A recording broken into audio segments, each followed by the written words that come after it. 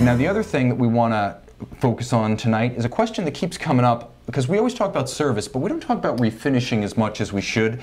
But platinum specifically puzzles folks.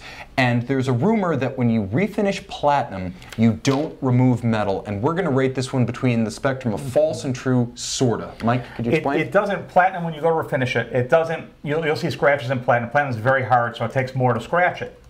When you do a scratch in platinum, though, what happens when we polish it, it actually moves the metal back into where it used to be. So on gold, we're definitely taking layers off. Okay, it's nothing you're going to be able to weigh and see a difference once the watch is polished or not polished.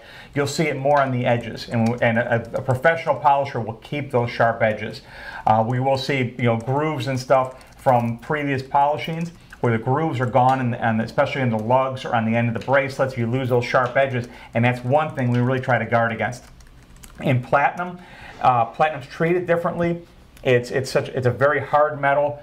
So again, when you're polishing it, you're actually moving the metal and you're putting it, you're kind of molding it back to where it used to be. If you want to imagine it like this, imagine you're a kid and there's a cake, and the cake is covered with gorgeous icing, and you just drag your finger along the top of that.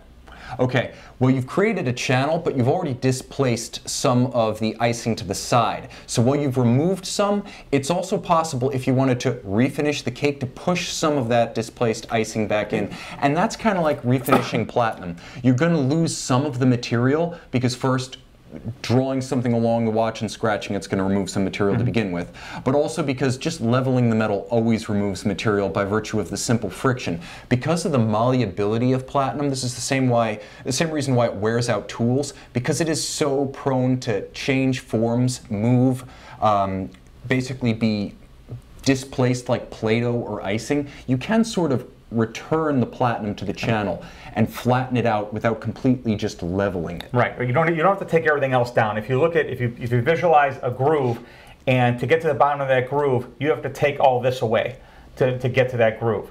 So in platinum, it's not like that. You can actually just close the gap in it. One other thing I'll talk about too, besides platinum, is ceramic. We always get a lot of questions on ceramic. It's being used more and more, now on bracelets too.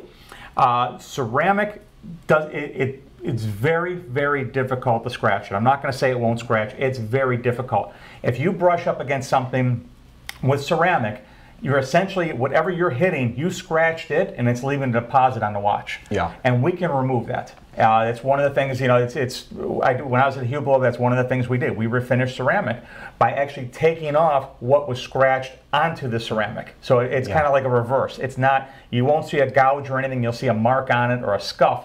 Those actually come off. Yeah. And that goes for different ceramic, white ceramic too. And it's worth mentioning that if you can imagine drawing on a ceramic case with a pencil and some of the graphite comes off onto the case, that's how ceramic also treats metal and drywall. Right. So a lot of times you might think you've scratched your ceramic. What you've actually just done is you've removed some of the material of whatever you touched, because the ceramic is so hard. So there's a deposit on the case, not a scratch in the case. And a lot of times you can just take that out with a pencil eraser. Yeah, we use something a little stiffer than a pencil eraser. It's actually a metal impregnated. But the thing is, we have to do, if we do one part of the watch, we have to do that entire area to make it all uniform. Otherwise, you get a little, not a discoloration, but you'll get a different reflection just because of the finish that's left on it.